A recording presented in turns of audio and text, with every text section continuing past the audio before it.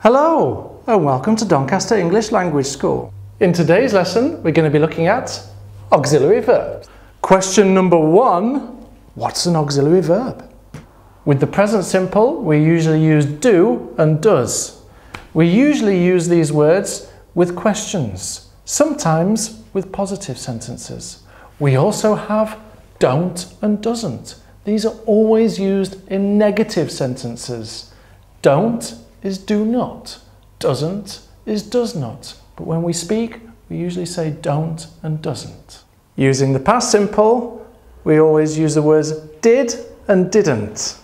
Did is used in questions and sometimes positive sentences. Didn't is always used in negative sentences. Didn't is the same as did not. But when we speak, we usually say didn't. Question number 2, why do we use auxiliary verbs?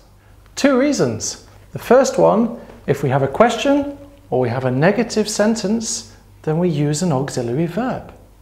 Reason number 2 is if we have an important verb like live, speak, watch, listen, talk, then we have an auxiliary verb. Now, how do you know if it's an important verb? It's easy. If you cover the main verb, the important verb, and you say the question, where do you? No meaning. But if you cover the auxiliary verb and you look at the question, where you live, you still understand. This is not important. This is important. Live, know. These words give you meaning.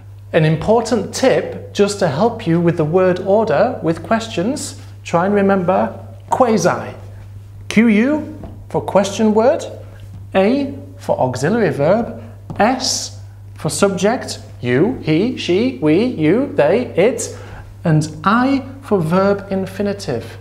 When you use the question with an auxiliary verb, when you use the negative with the auxiliary verb, don't have S here, don't have ED here, don't have ING here, just the verb infinitive. Now there are 2 things you need to think about when using auxiliary verbs in questions.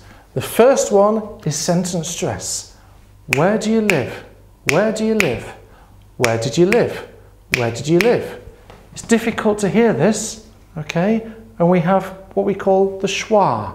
That's Here it's easy to hear these words because they're important words. Where do you live? Where did you live? Okay. With this one, it's similar, sentence stress, important, but here we have a linking sound. Where does she live? Where does she live? And here, where does he live? Where does he live? Does she? Does he? Does she? Does he? A little different. So next time you're speaking English, think carefully before you say this. It should be, I don't understand, and here, how do you spell it? Look at all the different sentences that you can use with auxiliary verbs. There are so many, and they're very easy to practice. Thank you for watching.